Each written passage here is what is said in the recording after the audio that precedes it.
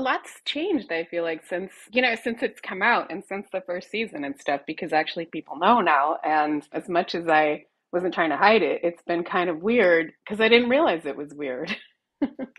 Well, when you say things have changed, do you mean people treat you differently now that they know you have an illustrious past that you were weirdly hiding for so long? I mean, I'm sorry to say weirdly. It's not, I'm sure you had your reasons. You said you didn't think it was okay, but just, yeah, tell me, how has your life changed?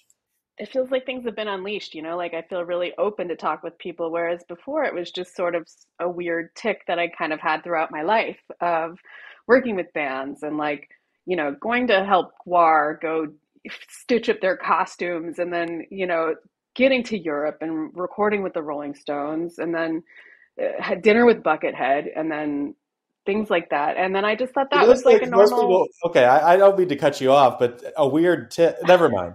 You have, listen, you conducted your life the way you conducted your life, and I'm just glad that you've let me in on this secret. Whatever your reasons for keeping this a weird secret, I appreciate that it's out in the open now and you've brought me with you on this journey. You're listening to a conversation between Scott Jacobson, a lover of In Memoriams, and Tamara Federici, producer of Every Band Ever, already in progress. There have been a lot of high profile deaths lately of musicians, people who are beloved, people who I love. There's, Burt Bacharach died recently. He was 94 years old. It's not a shock. David Crosby, also an elderly man who lived a life of, pushing the limits of his body. It's not a shock that he would pass away at any age. It wouldn't have been a shock several decades ago. But then there's, there's ones that hit harder for me. Like there's Trugoy the Dove from De La Soul and Tom Verlaine, who was, he was a distinguished older man, but he wasn't elderly. So I just wanted to discuss some of these guys and just, first of all, have you worked with any of them? I mean, of course, Scott, I worked with all of them. Wow. Then I have a lot of questions. A lot of stuff that I want to talk about. Tom Verlaine. So, I have been a big fan of television for as long as I've had like consciousness of that like era of punk music in New York City. You could call him a one album wonder if you were being very uncharitable. I love a lot of his solo stuff, and I love the second and even the third television albums. But really, there's this one towering achievement of his, Marquee Moon. And I'm wondering, I'm sure you got to know them probably after that, right? Oh, no, no, no. I was helping out with Marquee Moon. Like that was right.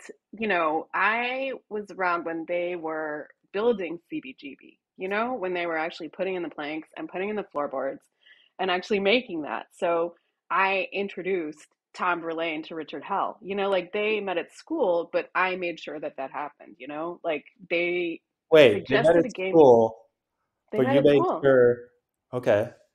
And so you were there while they were, so you have like construction stories of CBGBs. You weren't just there in the beginning, but you like when they installed that infamous lone toilet in the back. Were you there for that? Yeah, I told them not to pick that toilet. It's a bad toilet. They need to pick a better toilet. But yeah, getting them together was, it's pretty easy to get two dudes to play a game of two square, you know?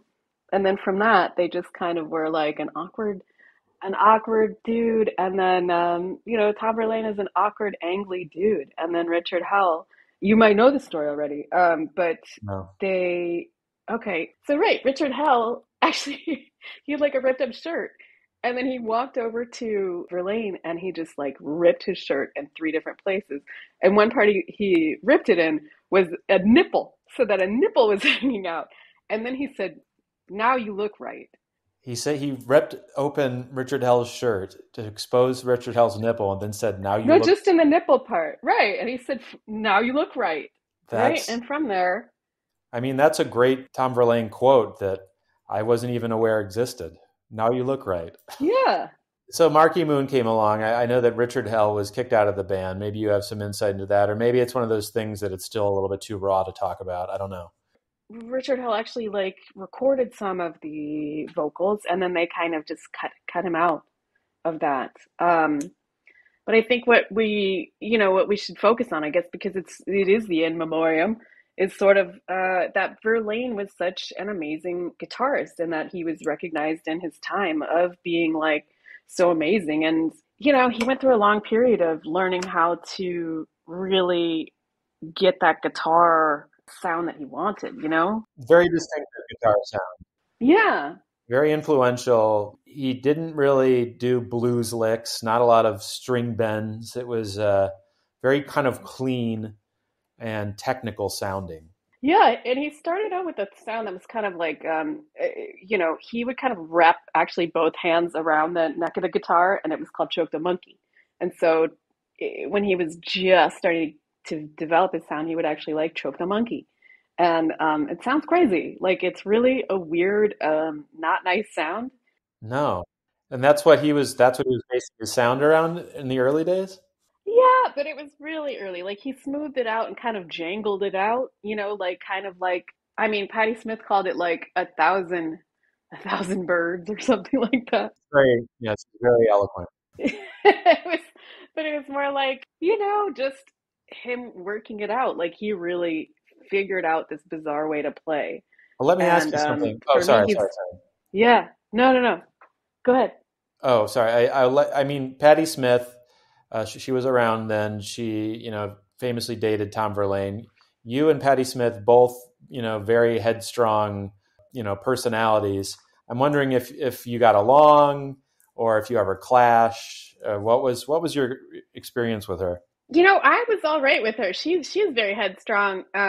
She's just a funny person who puts together words that are, you know, can be very romantic or can be very, I don't know. This is one that I found was that she said he's blessed with long veined hands reminiscent of the great poet stranger Jack the Ripper. Wow. She's comparing his hands to, how does she know what Jack the Ripper's hands look like, first of all? Yeah, that was worrisome. I didn't like the murderer aspect of that quote very much. And then I started thinking about like what would Patti Smith's Playgirl magazine look like? If she was to edit Playgirl magazine, what would that even be like? And what would the pictures be like inside? Yeah, she has a talent for words that are they're so erotic that they almost douse any kind of romance. She can overdo it sometimes. I don't know if you found that to be true, if that's just me. I find that she just, I really like her a lot, but I find that everything sounds like a memory, even like ordering from a menu always sounds like kind of a distant, foggy memory of yesteryear when it's just like fries. Yeah, You know what I there's a mean? lot of much poetry in everything she says and does. Well, so you were there for Marquee Moon. You were there. I mean, I know that Brian Eno was the original producer who was brought in. Did that pose problems for you, or were you not involved at that point? No, I was involved. Usually they asked me to come in and do more, you know, do a little bit more than what was happening. So that was fine. And a lot of times I'm uncredited. So that worked out great. I mean, sometimes he knows I'm working with him and sometimes he doesn't. Sometimes you're not even. Is the band even aware that you're there? Yeah, Okay. suddenly the band is inviting me in. I'm not doing it without their permission. Good. Well, good because that clears some things up. I was thinking maybe you producing these bands was something that was known only to you for a second. That would both explain things, but also I don't want to think that. Be ethically bad. Yeah. So he was maybe sometimes aware that you were in the room, but sometimes, I mean, that makes sense. Brian Eno, kind of a self-absorbed guy, a real creative dynamo. He might get just kind of swept up in the moment in the studio and not even be aware that there's someone else there who's producing the album. But I know that the band wasn't happy with Brian Eno's versions of the songs. And so I imagine that that's probably when, you got a promotion. Yeah, I said that they should experiment more with. I was like, why not make it longer? Let's make it 10 minutes. You know, like let's go longer. That was you? Yeah, that's how they became 10 minutes, 17 minutes live. You know, one time there was like a half an hour one, but that was too long. I would say that is truly a jam band. So you were trying to keep them on the correct side of like jam band or not jam band. If it's 10 minutes, then it's just cool, like psychedelic exploration. But What is the minute mark where it becomes jam band? It's an interesting question. I would say when you're sort of ready to leave the venue, that's a jam band. Before then, it's still a song. See, that right there is probably why the people have you in the room. You don't want to be on the wrong side of the jam band, runtime. It's a dial. It's really a dial. But the thing about the band, yeah, they're kind of known for their kind of long form guitar explorations. But really, like that album, people are surprised when they hear it for the first time how catchy the songs were. I mean, did you have any hand in helping to shape those songs? Yeah, I sometimes I just ask them to find an emotion. And then I'll be like, pretend you're shocked, but then you find out you're not. What does a teapot feel like? Be lightning for a second and then don't. And then, things like that, where it's sort of like only music can bring that out. You can't really write it out. You No, can those are only very, like, Brian Eno has a set of cards with just little, cryptic suggestions that you're supposed to use in the studio when you find yourself creatively stuck. He calls it oblique strategies. Sounds like you have some of your own oblique strategies. Could you give me more? Pretend that you're lightning and then don't is a great one. yeah, I mean, I think you can hear that on Murky Moon. It's just, Definitely. There's that moments he that are very goes lightning. there and then doesn't. Yeah. I will bring a macaw into the studio and I will interpret what this macaw is thinking. And then it'll musically come out. And then we let him loose. And then everyone's running. But also I say, don't stop playing, just run. Run for your life. Wow, that's interesting. Do you mind if we switch gears? I love talking. I mean, that era in music in New York City in the 70s is great. But there was another like legend that we lost recently in very different genre, Burt Bacharach. And, Yeah. Burt was kind of from the old school, and really his heyday came before the Beatles. He had hits going into the 80s, but you could say that really, his high point came, in the early 60s. And, I know that you're not that old. And so I'm imagining you don't have a whole lot to do with Burt Bacharach. Oh, sure. I have a ton to do with, I mean, as in I've worked with him a lot. I would say that he was one of the people who he's very self-generated, like hundreds of songs and such a long career. But I did work with him a lot. I just honestly didn't understand working with him. A lot of people, I feel like I kind of get them. But Burt Bacharach, part of our relationship was me mostly saying, what are you talking about? What are you talking about? So that was mostly. And he just was like, So he wasn't a very clear communicator. Is that what you're saying? he is. It was strange to not be totally in control of somebody's vision, not be able to help them help them along. He's more like, Tamara, I got this. He almost Like, so what he didn't about if want you it's to be there. So you worked with him a lot, but he was trying to push you out of the I room. worked with him a lot. It's one of those things where we didn't see eye to eye a lot, and a lot of times it was just like I don't know if I would do that, but you do it. You've got the Burt Bacharach magic. Do you know what I mean? Like obviously he's huge, but I see how some of your techniques, like maybe bringing a macaw into the room and setting it free and letting it cause chaos, that might have rubbed a guy like Burt Bacharach the wrong way. He seemed to be like exactly. yeah. So it was maybe some of your, I'm not going to say more out there techniques, but I imagine being in the studio with Burt Bacharach would mean like a snifter of brandy or something, and low lighting and just kind of a bachelor pad kind of aura. And maybe you're coming in and you're possibly bringing wildlife and it just was a clash. It was, but his overall statement to me that he when I said, what kind of a vision do you want me to bring to this thing? And he was like, I want to make music that feels like a luncheon. But how do you make something that sounds like a luncheon? So I think from the start I knew that would What be did a he mean challenge. by that? What do you think he meant by that? I think he meant it's easy, nothing's gonna get crazy. We're gonna go on a ride that has a rhythm like a luncheon. It's sort of we're gonna sit down, Oh, we're is a gonna have a luncheon nice different than a time. lunch? Yes, He just yes, called it but it's more luncheon. leisurely. Oh, it's more leisurely. A luncheon. Yeah, yeah. A lunch is more like a bucket and a pail and a sandwich. This is Okay, more all right. This like is Burt Bacharach. So it's he a little was. more right. It's That's more tablecloth, debonair. it's cloth napkins. Right. It's that type of a thing. It's Did you nobody's pick up gonna on get that offended. immediately? You just knew what he was talking about when he said luncheon? I did. I just didn't know how to deliver it to him. So that became, sort of over decades, sort of what we kept doing in different ways. Did you ever feel like you were a tight team with him?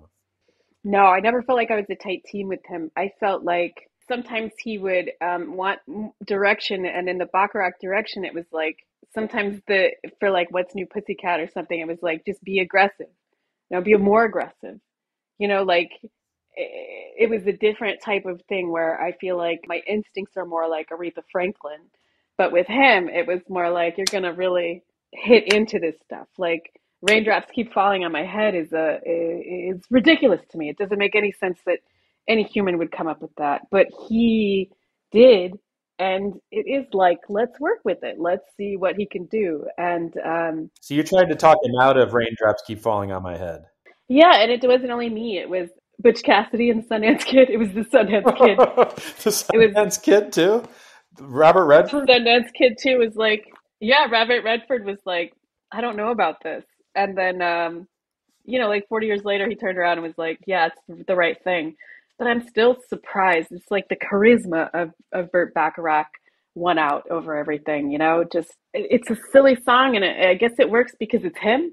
But that's his magic. Is that it was sort of like, at the end of the day, let's go with what you're doing because it's working. But it was an interesting collaboration to sort of admit that I felt on the outside of the luncheon, not on the inside. Wow. Yeah, I guess that must be strange for you because you're used to feeling like a very close collaborator with these people who you work with.